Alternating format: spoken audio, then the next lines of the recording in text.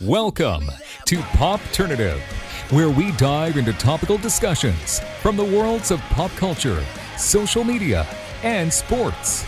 Here is your host, Peter Remoliotis, aka PD Beats. Hello and welcome to the Popternative podcast, the podcast and talk show where we have digital discussions from the worlds of TV, film, pop culture, social media, news, music, sports, everything really, depending on the guest. We talk about it all. As always, I'm your host, Peter Remoliotis. On social media, you know me as PD Beats. You'll recognize my guest from a show that just dropped on Netflix called Grand Army, which is available worldwide. We're with Anthony Ippolito. Anthony, welcome to Popternative, man. How you doing? Thank you for doing this, man. I really appreciate it. Oh, thank you for having me. I mean, it's kind of cool because, you know, the show kind of drops and you've been working on it for quite some time. But like, I feel like a day before it kind of drops, it's like the calm before the storm a little bit. Like, what was that like talking to like your family and friends, your cast, like before it dropped? Yeah, it was super weird, man, to be honest, because yeah, like you said, we filmed this thing like a year ago. And it was so, at that point when I would tell people in my life about it, it felt so new and so like real to me. And people would be like, okay, like whatever, like, you know, because it was so distant to them and they just hadn't even heard of it. But now it's like becoming real to everybody. And it's like as far away as it's ever been in my memory to me. So it's like, it's just super weird, but everybody's excited and I love it. Absolutely. And it's cool because, you know, it gets dropped on Netflix and Netflix has an amazing track record, obviously, of amazing shows. What's that like to be part of like the Netflix family? I don't know how to respond to that. It's like, I mean, dude, it's crazy. It's absolutely craziness. It is for sure. Getting into before we get into kind of the meat and potatoes of like Grand Army, I mean, for you specifically, you know, whether you act, whether you write, direct, perform, like musicians too, I call you guys storytellers. So when did Anthony Ippolito decide that he wanted to be a storyteller? Like, when did that start for you? When did I? Okay. Okay, so when I was like 2 years old, well, this wasn't like a conscious decision. But when I was 2 years old, I was like a weirdly good little baseball player kid. So I was on like news shows for that. And I got hooked up with an agent somehow. I think I was doing like a little photo shoot, like my little 2-year-old self. And somebody was like, oh, he's got like a little personality. He should be an actor or something. And my mom acted when she was younger. So she got me into it. And yeah, the rest is history, I guess. I don't even know what happened, to be honest, down here. And we're here to talk about Grand Army, and we will. But yeah, it's a short list of people that got to play Adam Sandler as a child on screen, and you are one of them. It is. It's a short list, and I was so honored to do that, man. It was like one of the highs of my life, I have to say. And you know, like we're like, I feel like it's cool because it's like Pixels is like video games and everything, and isn't it weird that like being a nerd is like cool all of a sudden? Yeah, but I like it. I like it a lot. Yeah, I like it a lot. Let's flip the narrative. You know what I'm saying? Oh, absolutely. So Grand Army. One thing I've kind of noticed about the show that I want to get into, and we'll get into your character and certain things, but there's two kind of, I think, layers and issues at hand with Grand Army. One, there's a lot of the things that happen in society that, you know, are unjust to certain characters, and life just kind of like sucks people in, and there's unfortunate things that happen, and the show tackles that. The show also tackles, however, the show tackles situations where it's beyond, you know, characters' control, and they get in messy situations. The other side of it, though, however, shows situations where people make unfortunate choices in life, and it brings them down a really unfortunate path where they're not using their brain and they're not thinking. Have you ever thought about that? There's society, and then there's actually like the self, like the choices that characters make. Yeah, for sure. I think there's definitely like a lot to unpack with all these storylines in the show.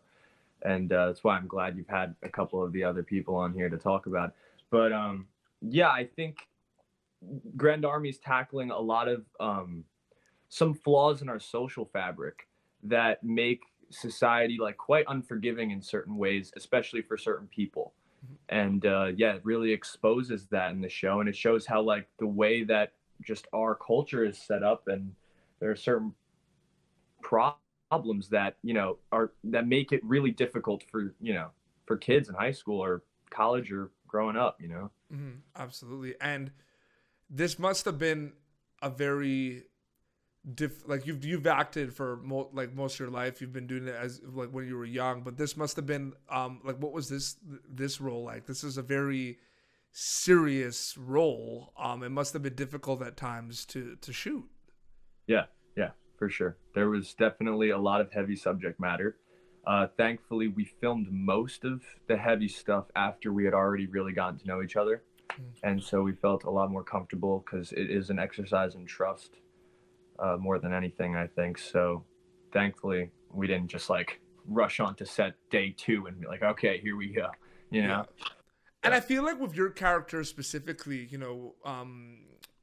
with that whole storyline, I mean, it's like an unfortunate slow burn because we meet your character in the beginning and, he's a teenager, you know what I mean? They're joking around and everything, they're having a good time. And then stuff happens that's just like, these are like you guys are not good people. You know what I mean? There's like a switch that flips, if you know what I mean. Right. No, for sure. Yeah. I think that whole series of events that happen is in a lot of ways like a perfect storm. And we spoke at length with the writer, Katie Capiello, about that going into it. And it's just how, none of these people are at their core, have malicious intents. But it just plays out like that. And people are exposed for certain, problems that they have in their own, psychology that manifests itself in the physical world in a really negative way. Absolutely. For people that follow you on Instagram, you posted something recently in regards to toxic masculinity. Yeah. Is there anything you want to kind of share in regards to that?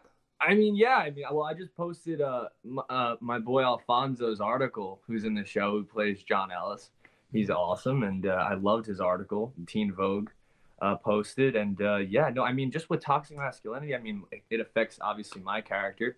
It affects a lot of guys in high school and college growing up, and just there's certain the idea of what it's like to be a so-called man in our society is a bit flawed in certain ways, and unfortunately, guys catch the brunt of it and have to, like they think that they have to hold in their emotions. They think they have to behave a certain way. They think they have to, speak a certain way in order to feel accepted or something. And it's truly unfortunate. I think, the only thing that we can do is try to just change the narrative. For sure. And I feel like other storylines, with, Jaden and Malik's characters as well, with, with Dominique's bag and everything. I mean, that whole thing is really unfortunate because, you think you're joking around and you're having a good time, and look at the damage that idiotic, not thinking thing kind of did for them. You know what I mean? Yeah. It's horrible.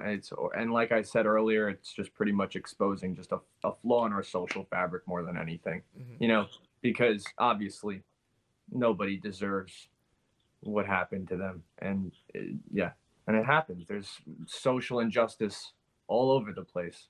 One of the things that people are, saying that's pretty effective with Grand Army is how real it is. Obviously, this is a fictional show because, your character is like G is not like a real person, you know what I mean? But,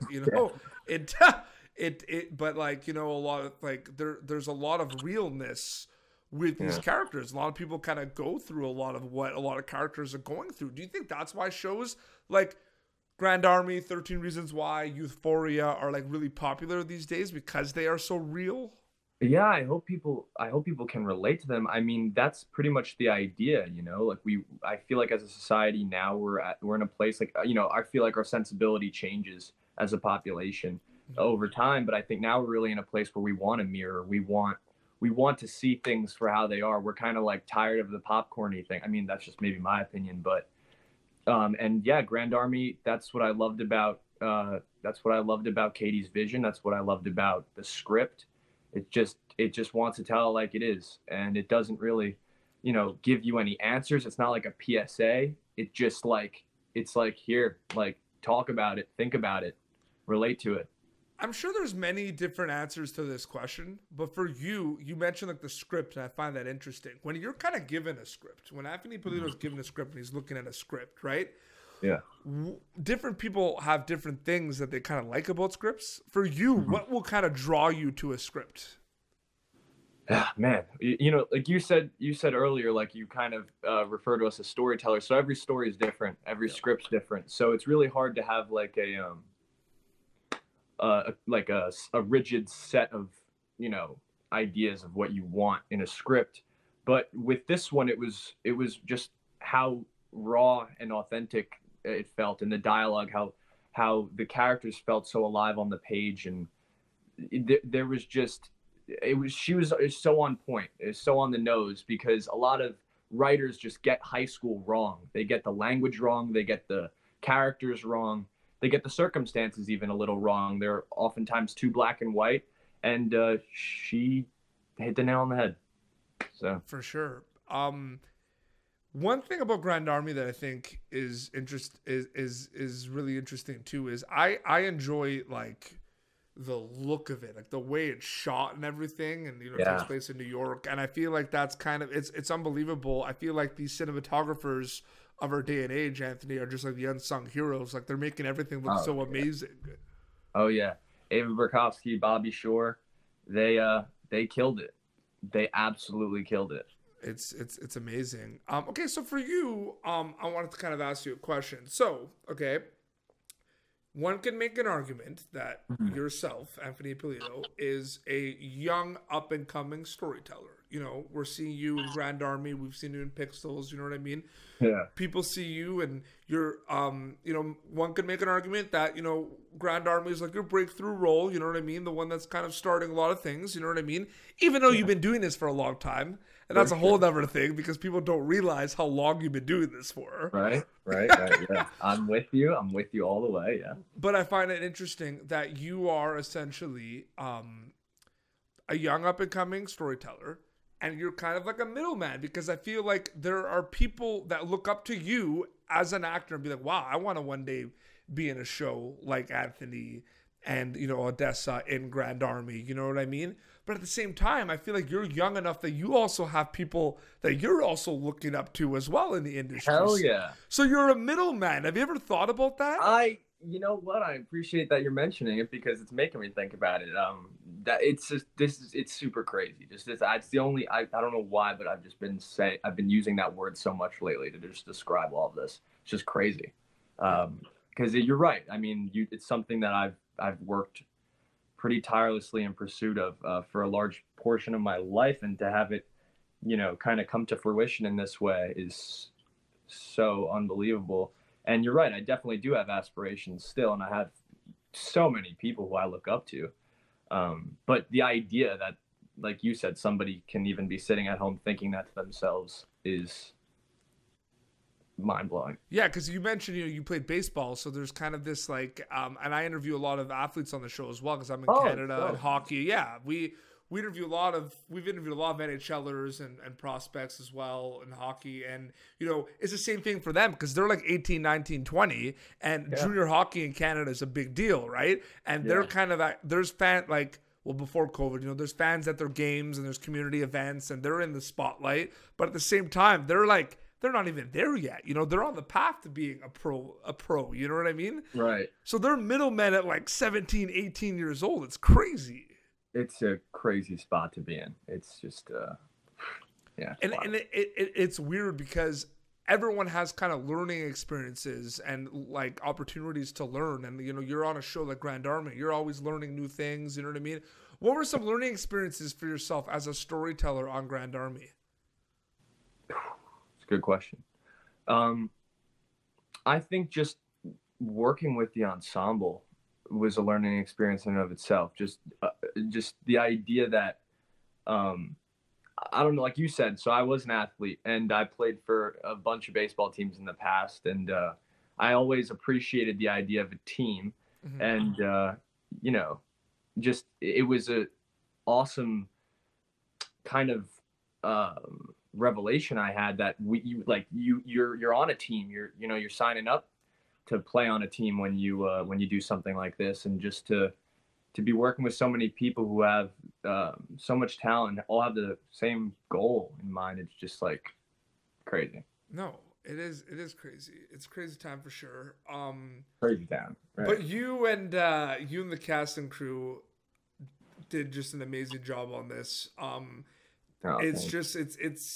This show is just, I feel like one can make an argument that it's like one of the most important shows out there because it tackles so many important issues that need to be addressed. Yeah, one could make that argument. For sure. Very quickly before we wrap up too, not having to do with Grand Army, I'm really into like looking at trends and looking at things that are kind of, you know, hot right now. And I've noticed, I don't know if you've noticed this, but the horror genre, like horror movies, have you noticed how big they are getting? Like how insane that genre has become? Yeah. It's actually nuts. It's funny because I actually wrote a horror screenplay. Ooh. Yeah. But it's somewhere in the archives. I have to dig it up again and re-edit it for the millionth time. Yeah, no, but it's just it's insane, and it's becoming like it's cool because you'll see people that are in some of these big Netflix shows, and then you'll see like a horror film that they did like 4 or 5 years ago, and then people go back and see it and watch it. Oh my gosh, yeah, that's probably crazy. It is. Wow. No, it's crazy for sure. Anthony, thank you so much for coming on Popternative, man. I really enjoyed chatting with you. Dude, thank you for having me. I really appreciate it. Absolutely. I enjoyed chatting with you too. I'd love to come on again. Yeah, dude, anytime. Yeah. Okay, so Grand Army is available now worldwide on Netflix, correct? Worldwide. It's right now it's 8 in the US on Netflix. That's pretty cool considering how many things you can watch on Netflix, right? That's what I've been thinking, yeah. Absolutely. And where can people follow you on social media to keep up to date with everything? Right now, I pretty much only have Instagram, and it's Anthony Ippolito _. Amazing. Well, wish it was Anthony Ippolito normal, but I don't know what happened. Yeah. Well, seriously, congrats so far with the success of Grand Army, and I hope it gets bigger and bigger for you guys. Oh, thank you so much. Really appreciate that. No problem. Yeah. So. Well, this has been Popternative, youtube.com/Popternative. For previous episodes, you can catch Anthony Ippolito in Grand Army, which is streaming worldwide now on Netflix. Until next time, this is Anthony Ippolito and PD Beats signing off. Peace. Thank you for tuning in to Popternative. Make sure to check out our past episodes of Popternative on YouTube. Be sure to like Popternative on Facebook and follow us on Twitter. This has been an Autograph Communications production.